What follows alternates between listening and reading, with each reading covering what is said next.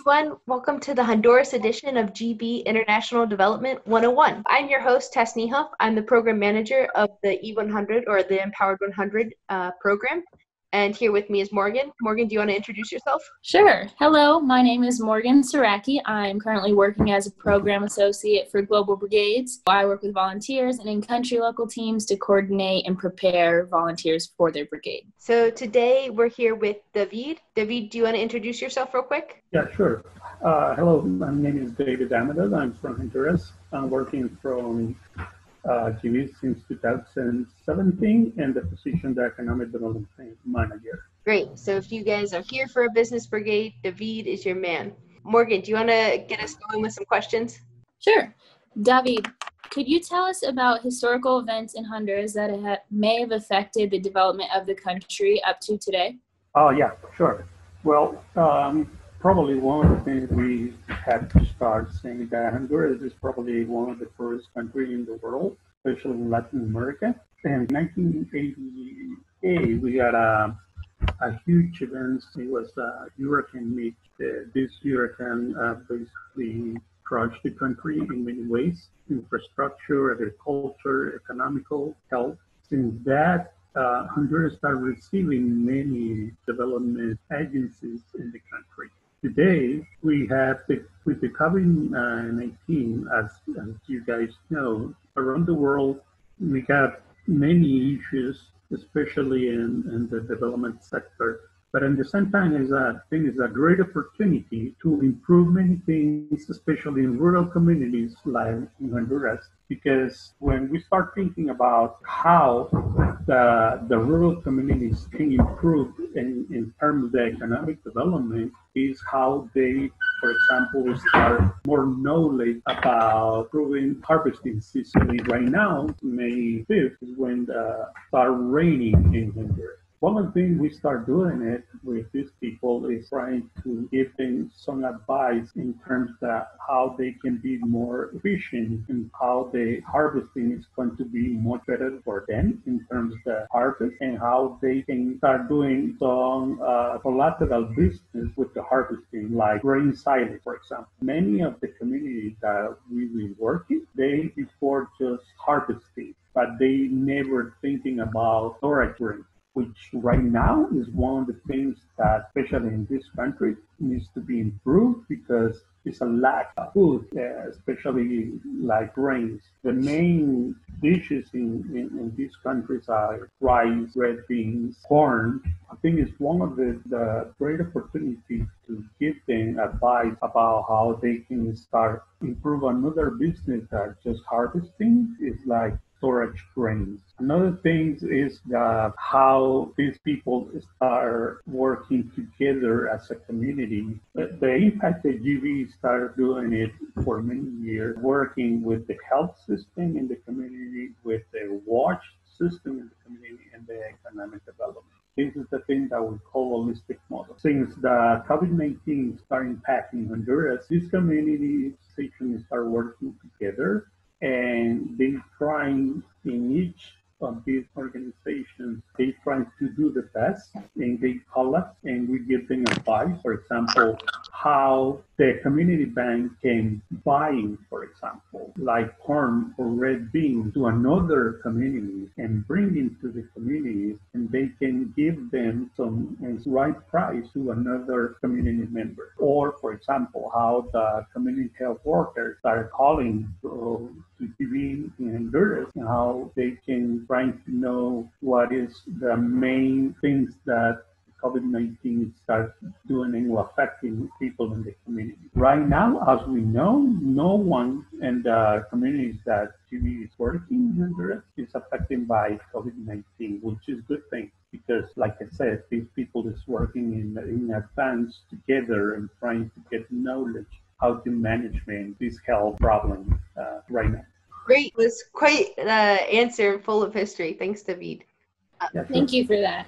The next question we wanted to ask you, how do you think these historical events have impacted the development of the country today? I know you touched on that a little bit. Did you want to add any other aspects? Oh yeah. Well, one of the things that is intact and is education, for example, logistics. But at the same time, we started seeing how technology is improving. For example, many people in the community now is not just using a call. They start calling by video conference. I just hang out for a community bank called El Espinito, which is one of the biggest community banks we have in Honduras. We're trying to help them and give them advice and because they want to see if they can get more corn and red beans for another community. And the good thing is they are in the meeting for the board. It's almost 10 people. And they call me, the surprise for me is not the regular call. They call me like a video conference. It's that kind of things you probably think about how the community members start using the technology in better way, because in that way we can, like organization, we can try to help them, I think, more efficient. Because when you start seeing people in video conference, I believe it's not like you are in touch, like face to face, but it feels like, and it's good to see the people that smiling and say, "Hey, David, how we can try to do this?" And you feeling the emotions, when told me. And it was good call. It was quick call, 10 minutes. Just they want to on the goal they want to do, and they asked me 2, 3 things, and I told them, okay, I think this is the better way. At the end, is the decision to them to make it, but it's good to know that they start using the technology. And this is part of the education that we can try to probably improve more in this community. We are in a different world right now. The technology is more used in better way, and we can try to impact this community with this technology. Thank you for that. That is really neat to see how things are progressing. What are the largest areas of development in Honduras that have advanced in the last 5 years? Well, it's a good question. But I would say that probably the health in the community, in rural communities, more in advance, especially in the work that GB is doing it in another organizations. Because when people get training, no matter which area, it's important that the follow-up. Right now, we know that these community health workers, which are volunteers from the community, are making in contact calls with Dr. Ageni, which is the doctor who management health program in Honduras. In my case, I received many calls with the community band members, the community boards, what else they can do for the community in this specific time. For example, I received a call last week that one of the community members want small loans to help another family that they don't have income. And I say, this is some kind of things that communities have to build. We are organization that just help improve lives in this community. At the end, the community members are, if we empower this community member, it's going to be better for them. So right now, we know that it was a treasure for a community bank, take a loan by himself and give them to another family to feed them.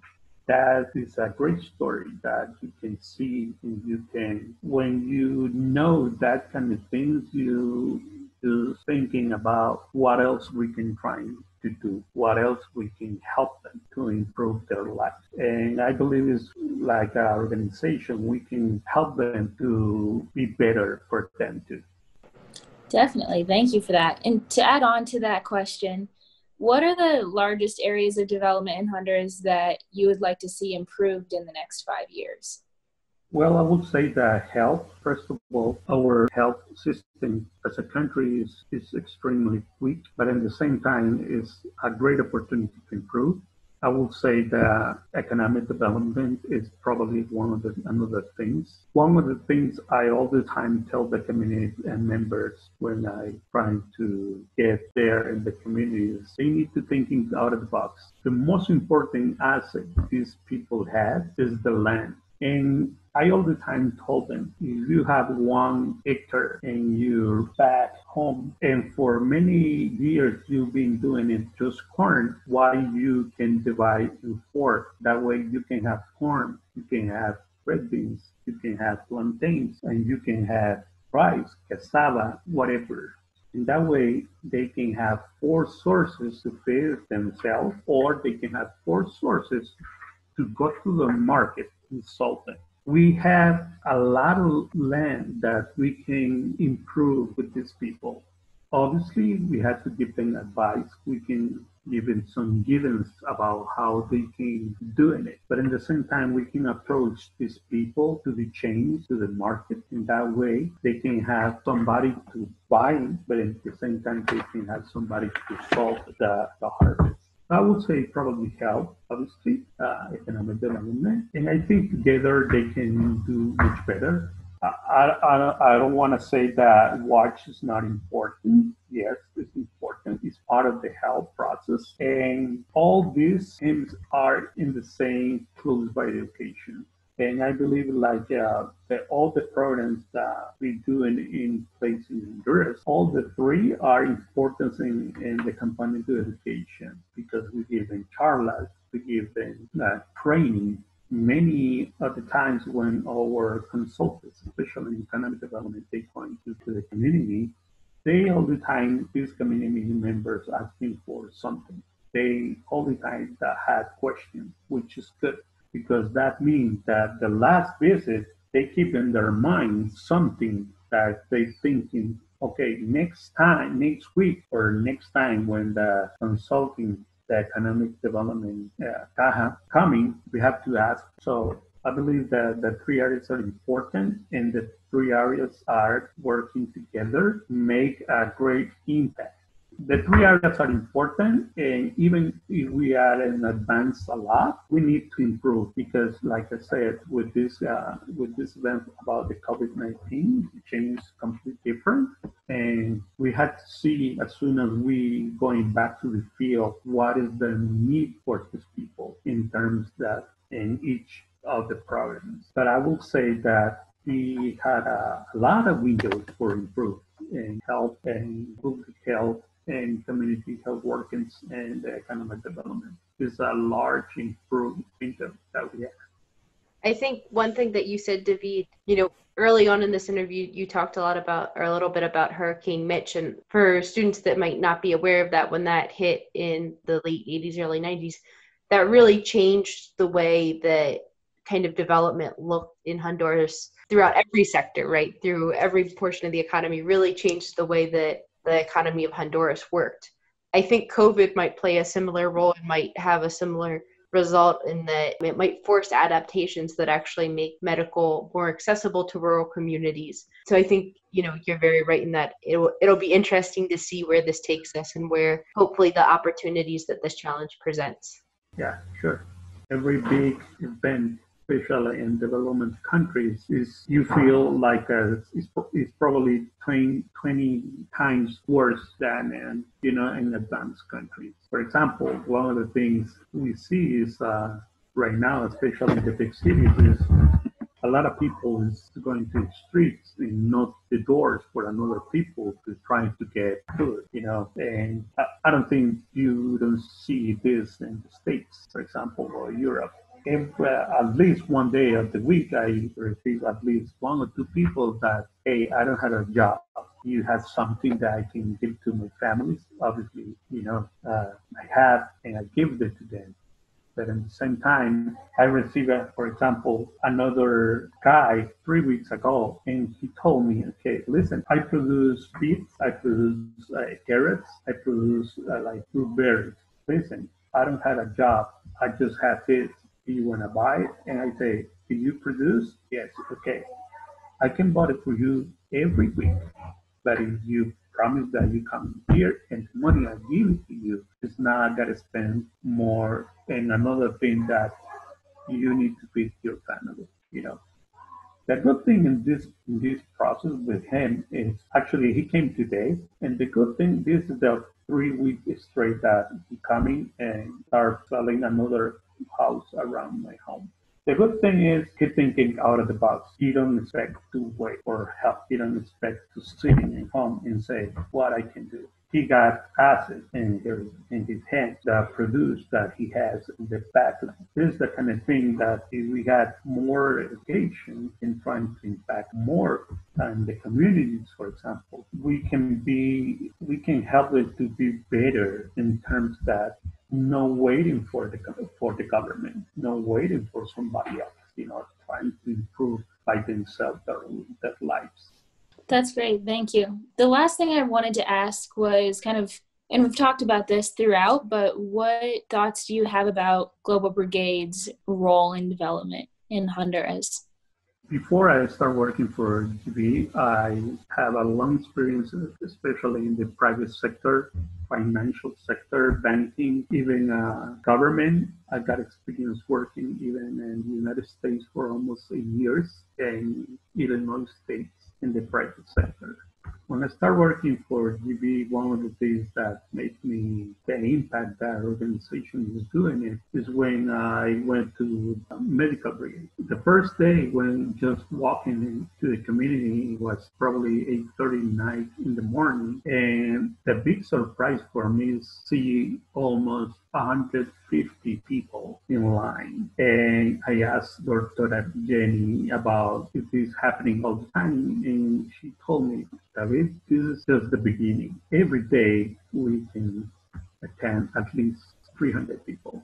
That made me shocked because when you work in private sector, especially in huge offices with air conditioning, you can see what is the needs, that people have. So that made me thinking, okay, this is probably the correct place that I have to work right now. 1 year ago, I visited a community called El Respaloso, got a meeting with the board. And for me, what's interesting in the one of the members, it wasn't member, he was a kid, a son for the treasurer. He was in the meeting. He just listened, and when the meeting was over, the treasurer, her name is Doña Blanca, she told me, David, I'm going to the Niehoff market. And then I give it a ride to her. She prepared extremely good tamales and then like a pound cake. And then the kid coming with her. And the good thing is I asked him what's his name. His name was Roberto. He was 11 years old.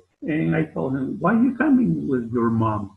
Because I want to learn how to make business. A kid for 11 years. That's amazing for me. And then we walk into this market. I help them because Doña Blanca made like 250 tamales and like 100 pound cake. And then I asked again to Roberto, what is the best lesson you have coming with your mom every 2-3 days to this market? He was smiling and he just told me how to negotiate. Oh, I said, what? How is possible? Yeah. If you're coming and trying to buy 3 tamales, a 2-pound cake, I can give you either better price if you ask me for better price, or I can charge you more if you don't ask me. Can you believe a kid for 11 years give that kind of answer? Is impact because that means that lady, which is a treasurer for a community bank, but in the same time, she got a business, small business, and bring to his son. And he was in 1 hour in the meeting hearing about how we can improve the lives and through the caja, how, for example, if somebody wants a loan for buying a cow, but it's not just buying the cow, how we can give them advice about, okay, you can buy a cow, but at the same time, you can have the milk and you can make a product from the milk, like cheese, like sour cream. It's that kind of things we trying to help them, the community banks members about that. It's not just giving a loan at somebody. It's what else we can give them in terms of education, not just a loan. How this loan can make an impact in the same family, I think that the role Global Brigades has been doing for a long time, especially in Honduras, is impacting too many people in many ways. Health, food, health, water, and the cajas. I believe that every volunteer, when becoming, no matter what country, it's important that let them know that the contribution they have, they can give it to TV, is going to these community members, even by training, by water system, by public health, capitalize the cash. Wonderful. Thank you for sharing that special story with us. I don't have any other questions for you today, but I do really want to thank you for your time and energy. I have really appreciated learning about this and understanding your perspective of it. I think in order to understand history, we have to understand how a nation came to be. And yeah, I want to thank Tess for facilitating this as well, and thank our audience and listeners for joining today. We want to encourage you to keep learning more. And if you do have more questions or want to continue this conversation, feel free to reach out to your program associate, or we have an administration email through the Global Brigades website. Thank you again, and we wish you the best on the rest of your brigade planning process.